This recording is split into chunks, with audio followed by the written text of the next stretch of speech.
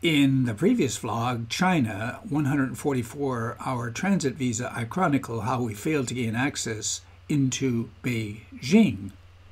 After about half an hour with time spent with Chinese bureaucracy, which led us nowhere, this agent from Air China showed up who spent about an hour with us to arrange a flight, not back to Vancouver, but a flight to Bangkok on the same night. Now, we didn't pick Bangkok by accident. First of all, it was one of the few destinations available. Bangkok is one of Asia's great cities. As a Canadian, you can stay in Thailand for up to 30 days for tourism purposes without a visa on arrival. The downside was that it was a relatively long 4-hour flight. You're viewing Travels with Lobo and Barbara, Asia 2020, vlog number 3. In this vlog, I'll be talking visas, ATMs, bank and credit cards, SIM cards, Grab, Google Maps, Agoda, Line Messenger, Facebook Messenger, WhatsApp, Skype, taxis, Bangkok traffic, earthquakes, and the NASA Vegas Hotel.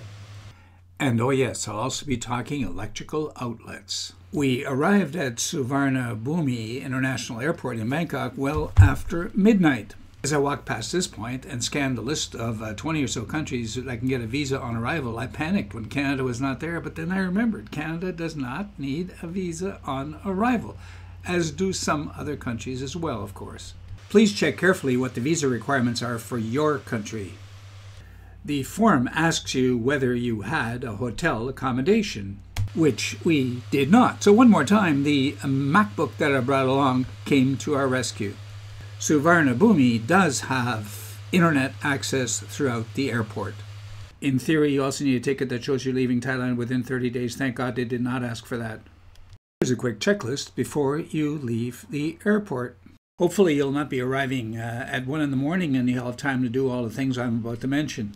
Head for the nearest ATM and get yourself some bahts, Thai bahts. That's the currency. There are about 32 bahts to the $1 US.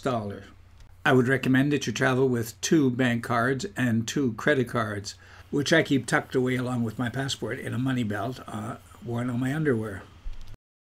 The next step is very important. Right at the airport, get yourself a SIM card for your smartphone so you have all the information you need about public transportation and whatever else. On your cell phone, download the app Grab, yes, G-R-A-B, Grab, which will allow you to get a taxi or a tuk-tuk in some places. Of course, it goes without saying that you have to have the app Google Maps. Very, very helpful in your travels. You'll also download an app like Agoda, which will allow you to find a hotel room easily. I don't like Booking.com because it does not allow you to take a screenshot. That's essential. Might also be useful to download Line. Yes, Line, L-I-N-E. That's the big messenger app in Thailand.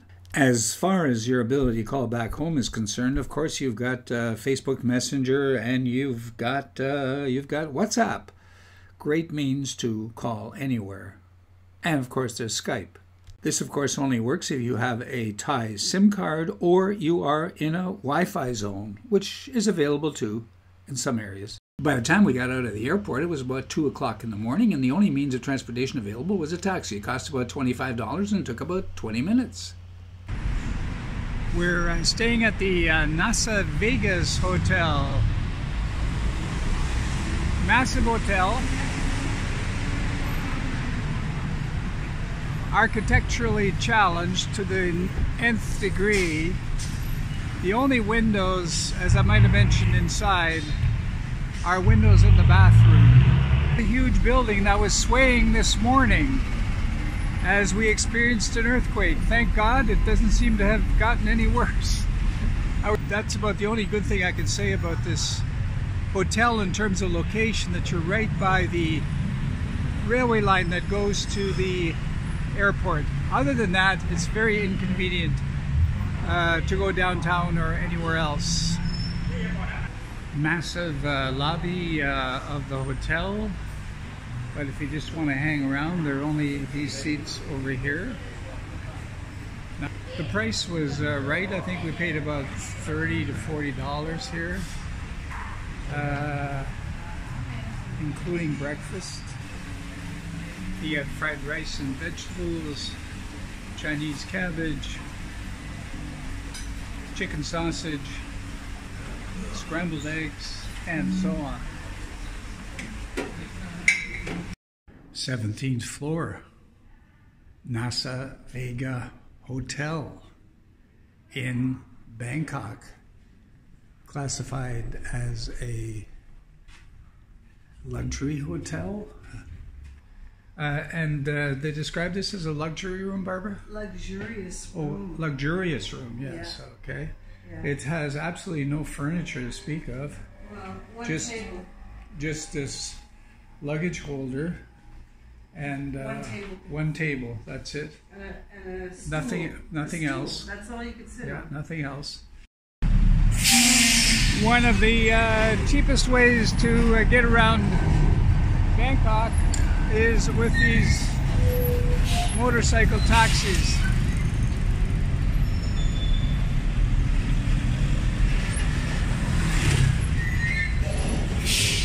I don't know of too many tourists that would use these, but the locals certainly do. All over the place. The bus system, confusing as hell for a foreigner.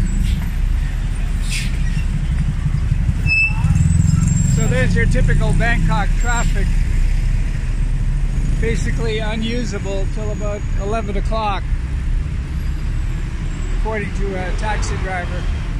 I said the system was confusing, but we did not get a SIM card at the airport. That would have helped us.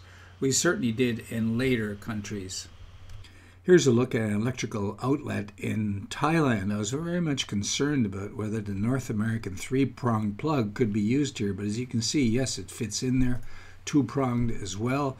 It'd be a good idea to bring a power bar which has some USB ports, because we tend to have a lot of electrical devices that need charging one way or the other. I was shooting all my video with my smartphone, so a power bank was absolutely essential by the end of the day. If you like this video, please give it a thumbs up, and maybe a comment would be appreciated. Hit the subscribe button and the alert button, and you won't miss a single episode to be published every Friday. Thank you very much.